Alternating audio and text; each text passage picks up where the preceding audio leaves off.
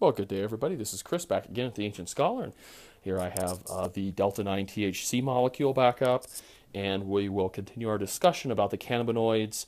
We'll talk about the receptors that these molecules act as a ligand for, with the understanding that the phenolic group here, this phenolic group, the benzene, the hydroxyl group, tends to have a significant amount of activity. So this molecule acts as a ligand for the cannabinoid receptors, which are G protein coupled receptors, but they work a little differently than a lot of G protein coupled receptors. A lot of your G protein coupled receptors, when they are acted upon, they activate adenyl cyclase, and adenyl cyclase catalyzes the conversion of adenosine triphosphate into cyclic 3' 5' adenosine monophosphate, or CAMP, and CAMP acts as an intracellular messenger, secondary messenger intracellular signaling molecule.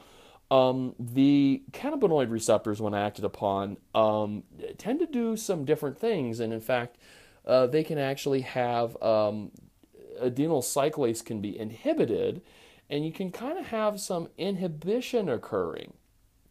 And you have some really interesting things occurring with the signaling process. You have particularly a couple of different channels. You have potassium channels and calcium channels, in addition to some interaction with protein kinase A and protein kinase C, and some other channels as well. But primarily potassium and calcium channels.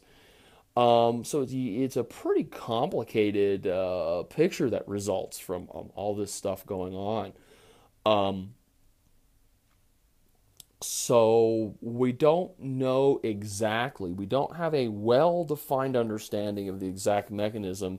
It does tend to be complicated. It involves multiple ion channels and proteins. But what we do know is that this does lead to a overall modulation of multiple neurotransmitters.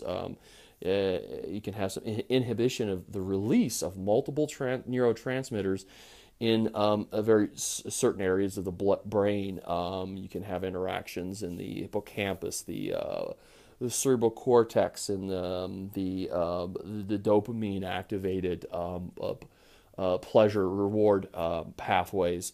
You have a lot of complicated processes occurring there.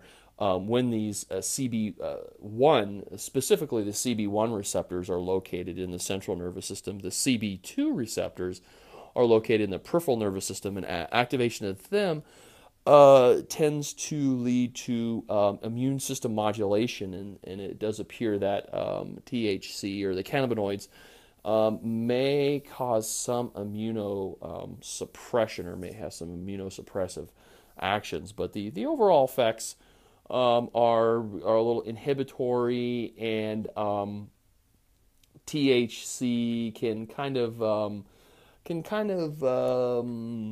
create some rather mild, for the most part, mild signs and symptoms of euphoria, a dulled sense of time, slowed reaction times, some overall happiness. There are some negative effects associated with that, as far as people may feel suspicious. They can get real hungry. And there is some debate as to the exact abuse potential of it. There does appear to be a documented withdrawal pattern, but it tends to be pretty mild in most cases from the literature I've seen. And when we look at using cannabinoids, there does appear to be pretty quick downregulation and tolerance that builds up, so people may have to use more and more of the whatever cannabinoid they're using to get the same effect. So there is some tolerance that builds up there. So there are at least some mechanisms that may lead to some sort of dependence that could develop, but it's certainly not on par with some of the other substances. Certainly nothing like ethanol or when you withdraw from alcohol. There are recognized medicinal benefits to the cannabinoids. They are good at decreasing nausea, particularly in people that are receiving chemotherapy for cancer. They can increase appetite in cancer in patients that have HIV, and there may be even a role for THC in chronic pain, may help people with chronic pain. And it's been shown that it may decrease intraocular pressure, so people that have problems with elevated intraocular pressure, like glaucoma, may benefit from the cannabinoids as well. When it comes to talking about the safety of the cannabinoids are exceptionally safe. It's pretty darn hard to overdose on the cannabinoids, to ingest or to get enough of, well, in this case, the THC, get enough of that into your system to kill you. They're pretty exceptionally safe when it comes to that.